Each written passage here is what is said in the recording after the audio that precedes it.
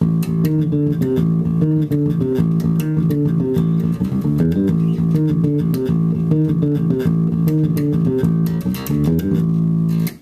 Dale Tice here with today's 2-minute bass lesson. And we're continuing on with the Chop Builder series, and this is Chop Builders number 3.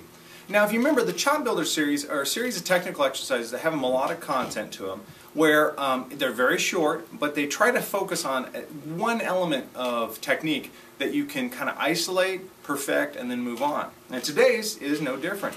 Today I'll give you, you've heard me play it, but really what I'm trying to get you used to is moving from one area on the bass to another area on the bass and being very smooth and not being, when I was a beginning player, I would get to an area on the bass where I could play the song and just camp out. I had no confidence to move around the neck. I was afraid I'd miss my shift, or I'd be out of time, or I just wouldn't know where the note was located. So for self-preservation, I started finding grooves and licks and things that made me move, and it kind of got me out of my comfort zone, and that's what I'm trying to do with this lick here. The other element that I like about Chop Builder number 3 is it kind of plays off of 2 strings. If we look at the chart, which again the chart is at mtdkingston.com, go to the zone section, go to bass lessons, and you'll see a written materials column, and just find Chop Builder number 3. This one starts by playing an open A, and you play it twice. You play, technically for rhythm readers out there, you're playing an 8th note followed by a 16th note, and then you play the 13th fret on the D string. That's an E flat, like that. Now after you play the 2 A's and that note, then it's a series of 1A, a note, 1A, a note, like that. So go 12, 10. So the opening 2 beats is like that.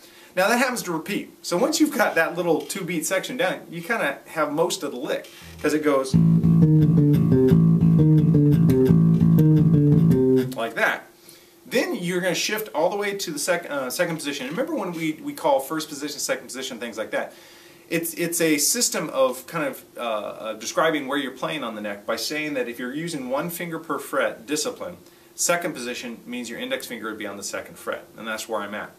And if you look at beat 3 of the second measure, it starts again with the same 2 open A's. Then you play 2nd fret, 3rd fret, 5th fret, 2nd fret, 5th fret.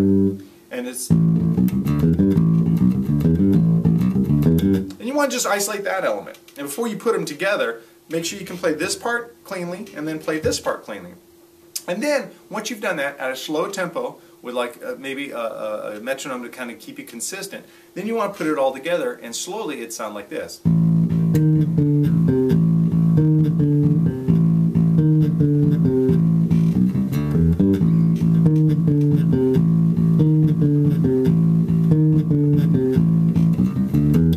Now the important thing is, don't just play it one time and stop. Repeat it many times, and because you're developing the skill to be able to play here, then down here, then back up here cleanly, and down here, and kind of getting your hand used to moving to 2 ranges or 2 zones on the fingerboard. So pretty self-explanatory, pretty easy. Chop Builder 3. So download the chart, work out each section by itself until you can play it cleanly and consistently, and then try to play in the whole lick together. And I think it's kind of a fun lick. It sounds good. Put a little overdrive on, it kind of gets nutty, gets a very Cliff Burton Metallica sounding.